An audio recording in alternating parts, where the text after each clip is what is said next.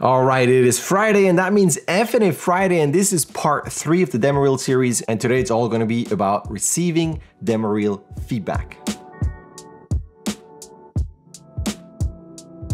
All right, so we talked about how to structure your reel, what to put on there, the content of your reel, and how you need to kind of tailor it to each company, all those detailed things. But now, when you're done with that reel, you need feedback. You need to know if your reel is okay, if the shots are working, if the flow is right, and if everything is coming together nicely. So here are my recommendations in terms of where to ask, what to ask, and how to take in the feedback. First, ask feedback from regular people, not just animators. Go ask your mom, go ask your parents, your friends, people, random people, I don't know, to show them your reel so that you get a general impression. Because you don't want to go straight to animators, because they're going to go, on frame 17, your overlap is wrong. That's fine, that's for later. But as a whole, you want to bring it to people who will say, that's not funny. I don't get this. Is this supposed to be sad? Like, you want general feedback if a shot is working in terms of the general vibe, the emotion, just the general feel you want from the shot. That will give you a much better, broader impression. But of course, put your reel online. So put it on Twitter, on Facebook, on Instagram, on forums, wherever you can to get general feedback from animators and artists. So it's a bit more detailed and a bit more specific. But everybody will have an opinion. So it's going to be up to you to filter all that feedback. Because if you get 10 different notes, that doesn't mean that you have to address every single note. Sometimes the note is maybe not that good or not that relevant, or maybe too much work. You also have to kind of look at your time constraints. So if you have 10 different pieces, you're gonna have to pick and choose. But if 9 out of 10 are telling you the same things, well, then there's a pattern and you're gonna recognize, maybe I should address that note. I would also recommend to bring your reel to places like CTN or SIGGRAPH or I don't know, wherever, GDC, whatever your type of reel is and you need the feedback that you need from people, just go to those specific places. Now, I know this is tricky. This might be a location problem. You can't travel there, it's too expensive. But if you can shoot to professionals in a one-on-one situation, try to take advantage of that opportunity. Now, also that being said, once you're there, everybody wants feedback from professionals, so you might be under some severe time crunch. So if you are at the very end of a line and you show your reel and you don't think you have enough time for the person to look at every single shot, what I would ask is, what is the worst shot on my reel? What do I need to cut? Because again, your reel is going to be judged by your worst piece, potentially, hopefully not, but that can happen. So if you show the reel and just watch it once, just go, what should I cut?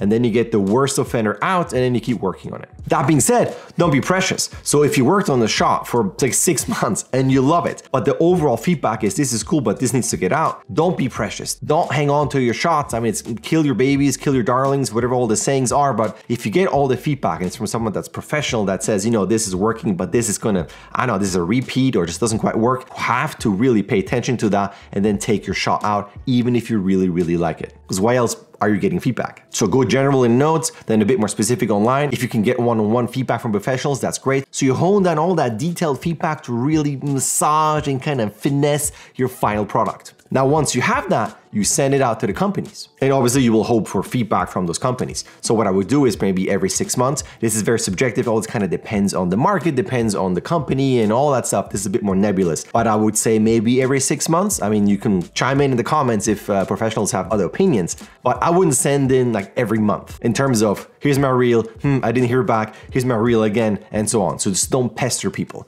So I would send something and I don't know, 3 to 6, I would say 6 months. I don't know. It really all depends on your reels. I wouldn't send the same thing. So when you resend it, your reel has to be new. Maybe one shot from the last reel that's maybe fantastic and you put that somewhere in the middle as a reminder, hey, edit this. But overall, if you resend your reel, you gotta have updates. So you constantly work on your shots, make them better, and then replace. And again, ask for feedback. This is a constant loop of adding things, fixing, asking for feedback, replacing, resending. And you have the company information in terms of an HR person or whoever is gonna look at your reel. I think it's okay to ask once, hey, did you get my reel? Everything's okay. Did I miss something? Everything else you need? And if they say that's okay, then let it be. Just wait for them to hire you. And if you hear nothing, well then, you know, they probably have their reasons. Either the reel is not good enough yet, they don't have time, they didn't have time to look at it at all yet. There are many, many reasons that are out of your control. Again, I would just update your reel, keep working on it, and resend new material. But out of all of this, since the topic is feedback, really pay attention to the feedback and be open to getting the feedback and receiving criticism. Because I know it's difficult. You worked on those shots, they're personal shots, you put in your blood, sweat, and tears, and then you hear from someone who doesn't know you at all, that doesn't know how much work you put in behind those shots. Says, nah, I don't like it, take it out. That can be tough to hear, but still, I wouldn't start defending your shot where someone takes time. Again, it could be at CTN, they look at your reel, they gave you all that feedback, and then you go, yeah, but you see, what I was intending to do in this shot, it's fine. Whatever you intended did not read with this specific person. You might argue, well, maybe it's this person, but everybody else got it, fine. But you really have to be open to feedback, but you have to be open to tough feedback where they might tell you you're not ready yet, or this shot needs a lot more work. And that's just part of being an animator. You're going to work on something, you're going to show it to someone, and that someone is going to have opinions. And speaking of opinions, all of this list, that's just my opinion. It's very subjective. But from what I hear, what I've gone through, these are kind of the points that I would consider somewhat important. Obviously, I'm open to more feedback. Comments are open. Anything you want to add to this list. But generally, I would say, ask generally for broad notes,